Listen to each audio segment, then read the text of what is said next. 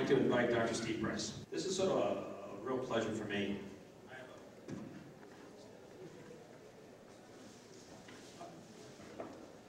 I've known Dr. Press probably my entire professional career.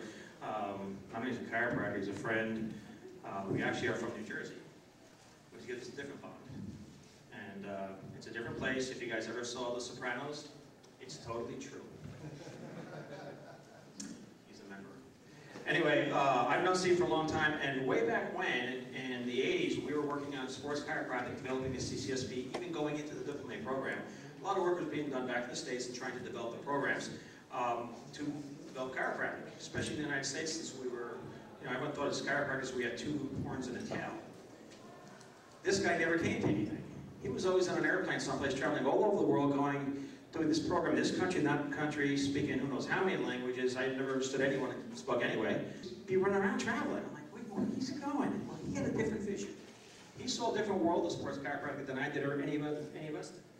He works with some other terrific people around this. Him are here to join us today, and I'd like to be able to present him with a very prestigious award.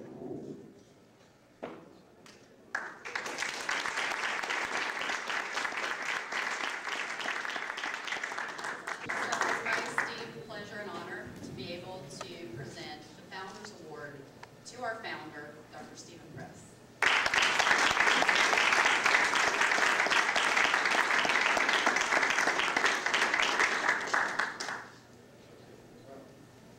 Steve,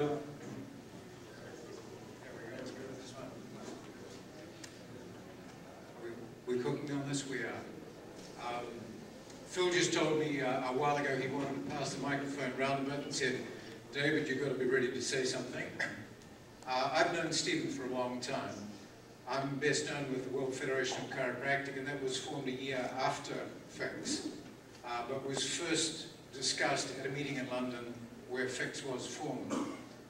We have in the World Federation an excellent URL, wfc.org, the best we could possibly have. The only reason we have that is that we have in Steve an early adopter of technology.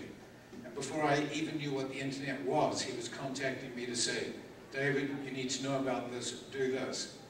I mentioned that short anecdote just to, and Steve, it couldn't make me happier to see you getting this recognition today.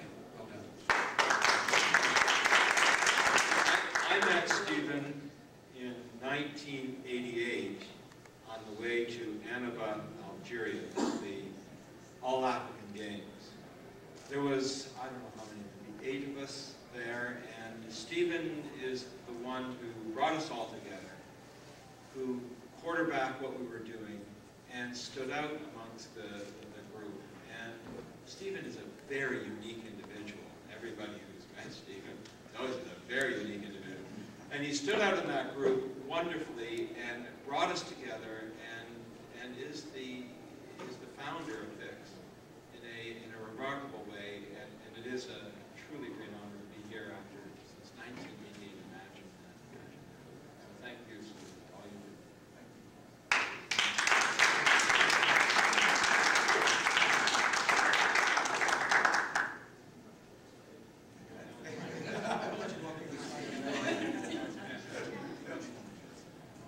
Well, it's going to. In 1991, I made my first trip to South America, and it was with Stephen on something sort of like I Spy. I don't know if anyone watched that American TV show where they had tennis players going around, but they really weren't tennis players. They were CIA agents or something like that. And we came to Venezuela to ostensibly do some public speaking about sports chiropractic, but the real reason was to meet one of the members of the IOC. And it was an amazing time we had in Venezuela, and it was one of the many attempts that as an organization we've tried to get someplace with the IOC. Like all the other attempts that really didn't get anywhere, but for me it was a great opportunity to spend 3 days with a lot of contact time with someone who constantly corrected my pronunciation of words that aren't in English. But thank you for all those corrections.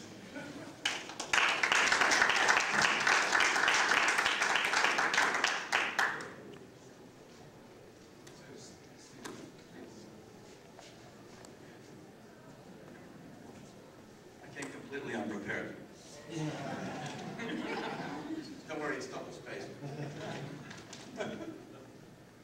I'm just going to say, this won't take long, but I have to say that when I thought about, actually I wasn't planning to come, and I had lunch with Phil Santiago, and he said, you really need to be in Rio. And I said, why do I need to be in Rio? It's a long trip, it's expensive. He said, you really need to be in Rio. I said, you got to tell me why. And he said, well, you'll find out in about a week. And I got this email from Sheila saying, well, we're going to do this. And it's been 25 years. Right? About 25 years, 1987 in London. And I can only tell you that what came to my mind was what Martin Luther King said in his famous speech. I had a dream. A dream that chiropractors would be recognized as the leaders they are. I dreamed that chiropractors would go to the Olympic Games as national team doctors. I dreamed we might one day be the equals of the medical profession in sports medicine. I dreamed we could have our own international agency to represent this specialty.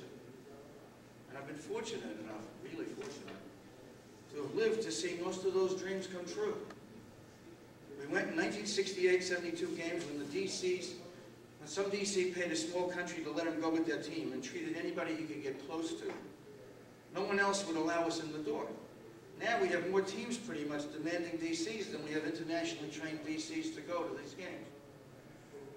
That pioneer opened the door so we could arrange an official meeting. His name was Leroy Perry. He actually helped make this all possible. If not for the ruckus of his politicking with the U.S. Olympians, there was a Dr. Dardick who was chairman of the Olympic Sports Medicine Committee. He probably wouldn't have been interested in meeting with us to do this. So I really owe that to Lee Perry, because he sort of martyred himself to our cause. I was lucky. I was really very lucky, very weirdly sometimes, frequently in the right place at the right time, and many times just sheerly by synchronicity, managed to meet right people, right times, and just because of linguistic skills, be able to communicate with people with whom it was important for us to communicate. Like they said, I didn't always make friends, and there were trials and tribulations, and some of those people in sports medicine are not too happy with the fact that they have to pay homage to sports chiropractic today. But I will tell you this, and I want to thank you, I want to thank certain people. I want to thank our dear departed colleague, Jacques Breton of Canada, who, for having had the foresight, and now I just found out it was because Gordon kicked him in the pants and said, call Stephen. But something interesting to our Francophone friends who are here, because of that, prior to that, all of the French-speaking world was using the word chiropractic. They were using this franglais. And Breton called me and he said, we can't join FICS because you're calling it Fédération Internationale de Chiropractic Sportive. And we have a law against using franglais in Canada. And I said, well, so how about we call it chiropractic? He said, no, it's still too English. I said, all right, how about we drop the C, we call it chiropractic? He said, voila. So we coined this word, chiropractic. If you look in the Larousse dictionary today, that's the word universally used for the chiropractic profession in French language. I didn't realize we were doing that. My love and thanks to George Billow, who was a U.S. team doctor at the Olympic Festival and signed our initial charter. To John Stump, who was my lodge brother in the Freemasons. And I called on him because I wanted the ICA to be included, and he came on board because of that. My Palmer classmate, Noel Patterson, who signed the first charter from Australia. He was president of their Chiropractic Sports Council. These guys jumped in before the rest of the world signed on. Remember, that was all the sports councils that existed in the earth at that time. And shortly after, other friends worked to make this possible. Enrique Benet joined our board from Mexico. I dragged him out of bed and got him to come to London, actually. My love and thanks to Tommy Hyde and his Susan, to Gordon and his Susan, wait a minute, there's another Susan. I'm the only one without a wife named Susan. But You must have one. No. But I've been very lucky the last 7 years. My wife, the love of my life, my Olga, who was herself a pediatrician by training, has been there by my side and has been very supportive. to fill in the other Susan is your Susan. Everybody's Susan. It's unbelievable. To Roland and his wife, Clarice, who always made me feel comfortable in Lausanne. And all of those others who may not have been my friends, and maybe not even have liked me personally, but nonetheless worked tirelessly to bring FICS to the position it holds today in the world. To you, I say, sorry we couldn't get along, but thanks just the same for the important contributions you've made to this profession. And lastly, I want to say a special thanks to Brian and Dale Nook and Deb Nook for the fantastic job they did in documenting the treatments at the last several events and the professionalism. I want to thank Dale Richardson of Australia and our dear Angela Salcedo, with whom I've had the pleasure to work these last several years with ISCA, and the privilege it's been to sort of broker this deal that brought ISCA back under the umbrella of FICS, so that we have the power of the relationship with the World Olympians Association. It's been really amazing. To the newer generation of sports leaders, I want to especially express my thanks, love, and gratitude to our lovely President Sheila Wilson, as well as the entire FICS board. I love every one of you. And finally, I'm throwing out the rest of that, don't worry. To my son Robert, who's been my best friend.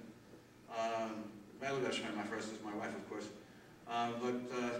Robert, who got his master's in computer science and then said, I'm not going to do that for a living, Dad. I said, what are you doing? He said, I'm going to do what you do. And he's here from National College as their representative and the research fellow for National University of Health Sciences. My son's videotaping right now, but I want to recognize Robert Press. And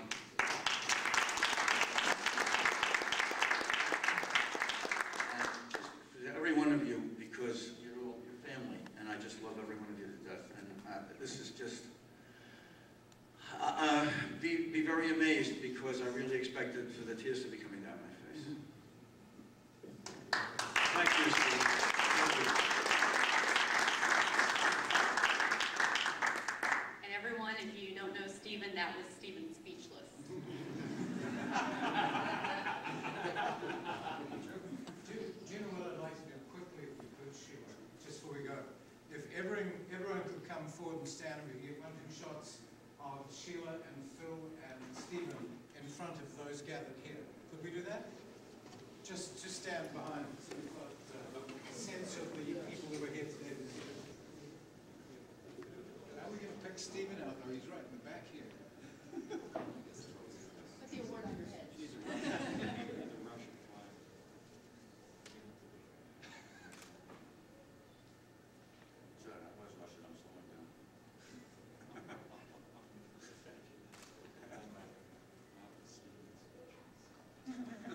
That's great. That's great. And then for a final shot,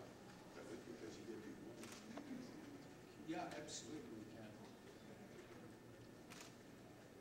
Steve, let's have you, Phil, and Sheila right in the front there.